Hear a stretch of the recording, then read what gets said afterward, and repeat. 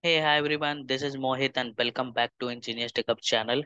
So in this session, I'm going to share with you Wipro second round interview question, and this is the managerial round, guys. So first round, I have already shared the question. If you miss, you can watch the first round one. So like we have already shared many question over there, right? So let's move in the first question. So the first question, like, tell me about your experience and skills. So these guys, like, they ask, like, you have a experience and your skill you have to highlight. So I have already discussed, your first question is always tell me about yourself. If you are going as experience, so it should like what you have to speak, right? You have to highlight your experience, your skill set, your roles and responsibility. But yeah, what they are going to ask, you have to speak. If they will ask you to tell me about yourself, then you have to explain each and everything, like your name, your current or organization, your relevant experience, your skill, or your current project and roles and responsibility. So this all the things you have to highlight, guys. So I have a separate video for what is your roles and responsibility in your automation testing and all. So I have already made the video on that. You can watch those video. I have already shared in the link. In the last of the video, I will also share where you will get all the real time interview question and answer. Okay. The second question is, what is the difference between before suite, before class, and before method? So this is the part of TestNG. If you are not aware of the TestNG, first you have to learn the TestNG concept, right? Because if you are a automation test engineer, so we use testing framework like TestNG as well, right? So you having the very good knowledge of the TestNG, and these are the annotation which is coming from the TestNG. So what is the before suite? This is annotation is used to specify a method that should be executed before all in a before all test in a suite. Okay. So what is the suite and all? So you can explore in the test ng concept. So I have already uploaded the video of the test ng. This is typically used to perform the setup that is required for entire suite, right? Such as initializing a database or starting a server. Okay. So this is like a before initializing all the suite, this all the things we have to do. So this all the things we can do before, you know, executing all the test cases. Then what is the before class? Okay. The annotation is used to specify a method that should be executed before all the test in a class. Okay, so we have a class level, so it will execute before executing all the class.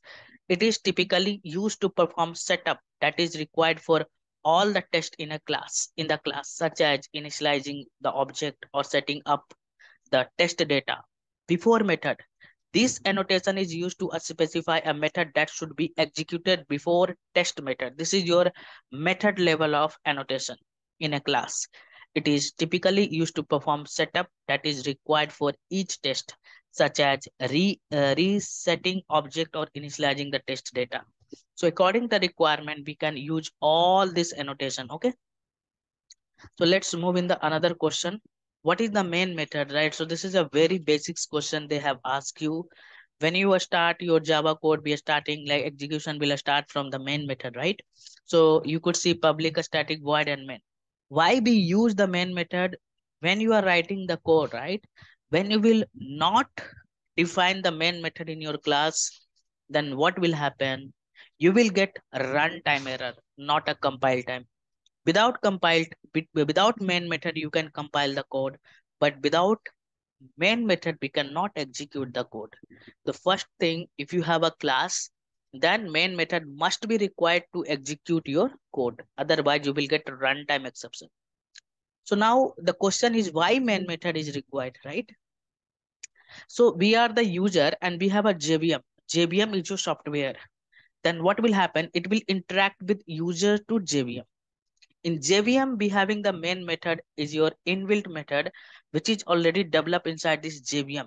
So when any users or developer will execute, means run the code runtime, then automatically main method will call. So it is an interface between the users and JVM. So main method is a predefined method in Java. It is an interface between JVM and developer. Public static void main, and we are passing here command line argument, a string args, right? A string type of an array. This means that the main method is a public, means you can access anywhere, that is accessible from outside the class as well. It is a static. So why it is a static? Which means that it can be called without an instance of a class, and it's take an array of a string object, okay, as an argument. Okay, so this is your command line argument. So hope this will helpful for you guys. So let's move in the another question. What is your contribution in Agile as a tester? Okay, so guys, it depend upon your roles and responsibility. So if you are a senior QA, if you are a QA, you are a lead, you are a QA manager. So it depend upon what you are and what is your position. Then what is your, accordingly we are participating in our Agile. It means your task, right? So like I'm just going to give you the answer for, you are a senior QA, right?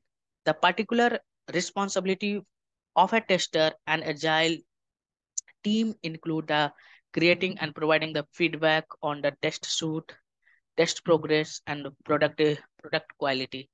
And see, in the test planning, sorry, in the sprint planning, they are like planning what we have to work for the next sprint and all. So I told you, right, it totally depend upon your your roles you are working, right? If you are automation test engineer, your contribution, like your contribution is different. If you are a manual tester, your contributions are different. If you are manual and automation tester, your contributions are different. You are a lead, your contributions are different. You are a QA manager, your contributions are different. So it totally depend upon what profile you have. Okay, so now the next question is, what is the approach to do functional testing? The functional testing is the process through which QA determine if the piece of the software is acting in accordance with predefined requirement. Okay, like what is the, we have a requirement. It is used as a black box testing technique. So in functional testing, we are not going to even any testing. If you are a tester, we are not going to touch any code base. Okay, so in which tester has no knowledge of the internal system logic, right? So what is the approach of functional testing? Unit testing. So here the unit testing is done by the developers. Then we have to do a smoke testing, we have a sanity testing, integration testing, and usability testing. Okay, so this is the approach of your functional testing. So guys, they have asked you more questions, so you guys can Google it. It's a very simple. Open any website and write the expert. Actually, they ask to open any website, and some links are there. That links are like duplicates links and all. So if you have a duplicate element, so you have to use, again, you can use the contains function with index. Depend upon how the HTML doc is. Okay, we can use preceding, following, we can use parent concept as well, right? It totally depend upon how the HTML docs. If you don't know how to write the XPath, please learn, because many tools are available. But again, uh, you have to know how to write the customized XPath, right? Have you worked on database testing? If you work, then you can say yes, right? You have a knowledge of the database testing. You having the basics knowledge of SQL as well. Which tool are you using for functional testing? I have used Jira tools. Many tools are available. Okay, so we having the Rally, we having the Jira. So mostly, I, whatever the project I have worked on, I have used Jira and Rally. Okay, so I think that's all, guys. So thank you so much, guys, for watching this video. If you like my video, please share and subscribe and press bell icon to get new video notification. So let me show you my, sorry, let me show you uh my channel. So my channel name is Engineers Tech Hub. You can just search it. You will get this Engineers Tech Hub. So we will go in my channel, right? So if you are a manual test engineer and if you are planning to switch in automation, so what happened? You learn many things, but you are stuck in the real time project and real time interview question and answer, right? So if you will go inside this playlist, then you will get here some common interview question which is already asked in the many interview.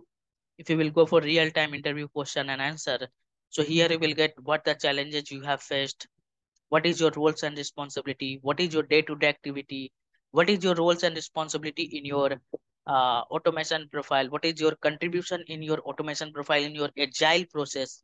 So this is all the things, here you will get it. So you can just go and you can watch this playlist. You will get many playlist, guys. So till now I have uploaded many top level of the interview question for MNC. You can see we have a Oracle, NES, ITC Infotech. So you will get many more here. Okay, so we'll get some idea what type of the question they are going to ask you. Okay, so that's it in this, guys. See you in the next video. Bye bye.